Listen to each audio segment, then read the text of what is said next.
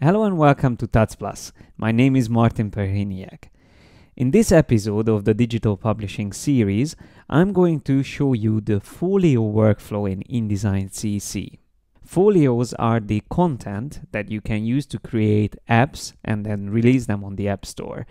In the previous episode, I already discussed how to set up everything to make sure that you will be able to send your app for review to Apple. But in this episode, I would like to focus on what you need to do in InDesign to be able to prepare a Folio file.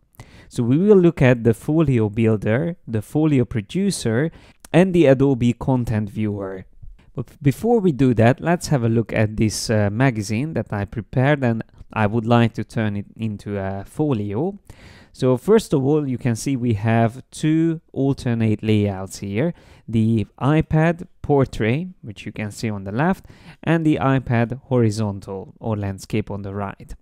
So we have these in one InDesign document, and that means we will be able to create a folio already from this. But to separate the content into articles, then we would need to separate our content also into separate InDesign files. Because at the moment, as you can see, if I go further down, I will be able to go to the first page after the cover page, the first page in both the portrait and the landscape one. I just have to make sure I select individually these windows. So that's the first page, and that should be already a separate article. Now at the moment I have all this in one document. So you can see that's the second page, then third page, fourth, fifth, and sixth. The page 5 and 6 should be again two separate articles, and I would like to divide them as well. So what I need to do in this case is to create 3 separate new InDesign documents. So the first one, which I have at the moment, should be called cover, and then I should create 3 other article documents. So I'm going to go to the File, New Document option, and I make sure I have the digital publishing option selected and iPad set to portrait, and then I'm going to choose 3 pages because my first article will be 3 pages. And then everything else can stay the same. I'm just going to click on OK. So now that I have this document, I can go back to the other document and I can select these pages here, the 3 pages which I need to copy there. That's actually the second, third, and fourth pages. And I right click on them and choose Move Pages. Then I'm going to choose, instead of current document, Untitled one, which is the one that I just created. I didn't have any name for it yet. And then I'm just going to click on OK. And if I go back to Untitled one, I can delete these 3 pages. So I completely replace them. I don't actually need those 3 pages. I already have these 3 pages copied from the other document. Now what I need to do is to create the alternate layout. So I just click on the drop down, create alternate layout, and that will be again the iPad, and that's the landscape format. So I'm just going to click on OK. And it automatically created these pages, but I'm going to replace these because I already created the design myself here in the other document.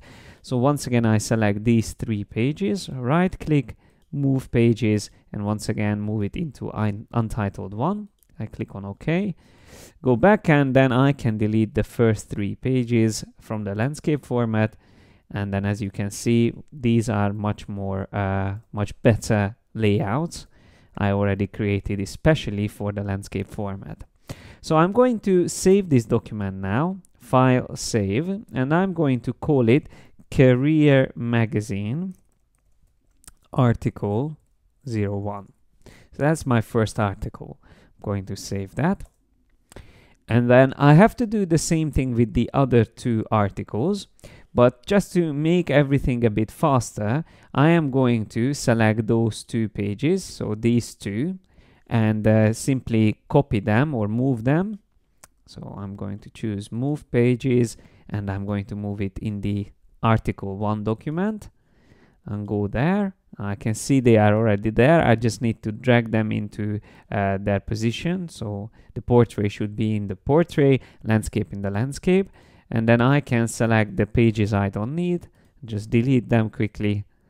And then I save this again. I'll make sure that this is called iPad V. So I can save this, but not save into the same file. I'm going to save it as article number 2. So that's saved as well. And then I go back again here and I'm going to select the last 2 pages. So these two, the 6 pages, and I'm going to choose again move and put it into the other document. And then go there. And once again, just move them into position, delete the ones I don't need, and then I can save this as well. Once again, file save as, and article 3. So that's all saved. And now I can go back to the magazine where I can delete everything apart from the covers. So I just select them and delete all of these pages. And I'm going to rename this file the cover. So this is going to be my cover. So I choose file save as, and I'm going to call this magazine cover. So now that we have these 3 documents, let me just open them quickly. So we have article 1 after the cover. Then we have article number 2. And we have article number 3. So this is the way you should set up your magazine. So separate the articles into separate InDesign documents, and even the cover image should be a separate article. And then when you are ready with all of these, then you can start using the following panels. I'm just going to make a bit of space here so I can show it to you. We need the Folio Builder panel. The Folio Builder, I already have another magazine I created, but this is where we can create a new one. So here at the bottom, I just simply need to click on Create New Folio. Once I select that, I can choose what format I would like to use and what should be the title of this magazine. I'm going to call it Career Magazine. So that's my folio name. And orientation, I'm going to choose Portrait and Landscape Folio. So it's a dual orientation I'm going to use here. Now for the cover preview, we can already put images here if we want to. And we can also choose to have this set up as an offline folio, which is very useful feature if you want to just quickly test your folio before you upload it to the cloud, to Adobe's cloud. So it will be faster when you are testing it, but once it's ready, you can always turn an offline folio into an online folio. In my case, I'm just going to simply use the online folio from the beginning, so I don't check the offline folio, and I'm just going to click on OK. So once I created this, I can see this is my Career Magazine folio, and now I can put the articles in here. So I can click on this little icon here at the bottom and choose Add Open InDesign Document. So I'm going to click on that. Just simply call it cover, and then I'm going to click on OK. So I already created the first part. And once it's ready, we can select article number 1. Once again, we have to do the same thing. Add Open InDesign Document, give it a name, article 1, and then I just click on OK. So once again, that will be my second article. So first one was the cover, this is going to be the second one, and then I have to keep on doing the same thing until I have all 3 articles imported into my folio file inside the Folio Builder panel. So once we have everything imported, we should see all of our articles, and we can always move them up and down, so we can change their order very easily by just simply dragging them up and down. But then we can actually preview our content. By clicking on the preview here at the bottom, we will be able to open the Adobe Content Viewer, which will work just like an iPad, where we can have a look at the article. Now, if we are not in an article, but in the Folio Builder main view, where we can see the whole folio, we can also test that. So we can click on Preview and choose Preview on Desktop, which will open the Content Viewer again, the Adobe Content Viewer. And it will give us the cover image, and then we can drag to the first article. Then we can drag to the second article, and then the third one. Now, if I want to go to the second and third pages of the first article, I have to scroll down. So that's the navigation, that's the way it works. Scrolling up and down is to go or switch between the pages of an article or within an article, and between articles we drag right and left. So it's already set up very nicely.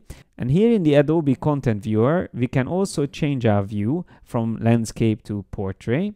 So I can choose that, and we can also make sure it's fit to screen. So now with this smaller resolution screen, we can also see it properly. So I can see again my first article. We can go up and down, then we can go to the right. And once again, let's have a look at the landscape format. Again, we can see how it looks. And of course, if you have an iPad connected to your computer, then you can also test it already directly from InDesign, the folio itself on your iPad. And it's the same way you do the preview. You just click on preview, and once there is an iPad connected, it will say preview on iPad. Now, once you get to this stage and you are happy with your folio, you can click on the drop down in the Folio Builder and then choose Folio Producer. This will open your browser, and you will get the Digital Publishing Suite dashboard. You have to make sure you are logged in both in InDesign and in the Digital Publishing Suite dashboard as well. I just show you in InDesign, this little circle here represents that you are signed in, and you can check how you are signed in. So you have to make sure you are signed in with the same account in both the dashboard and inside InDesign. And once we are in the dashboard, we can choose Folio Producer, which will open up, and it will show us our magazines or our folios. So there's my career magazine, and we can click on open to have a look at its contents and also add more information like title for the cover, byline, kicker, description, tags, and so many other options here. So once you have a folio here and you add all the necessary information, you can then publish your folio, and this will create the folio file, which then you can take further and send to Apple. I'm going to talk about that part of the whole workflow after we discuss all the overlay options, which I'm going to go through in the following episodes, because we have to also have a closer look at the Folio Overlays panel, in which we have all the interactive features that we can add into our folio files, like hyperlinks, slideshows, image sequences, audio and video files, panorama, web content, pan and zoom, and scrollable frames. So if you want to learn more about how to create iPad apps within InDesign CC, make sure you join me next time as well here on Tuts Plus. Thanks a lot for your attention, and see you next time.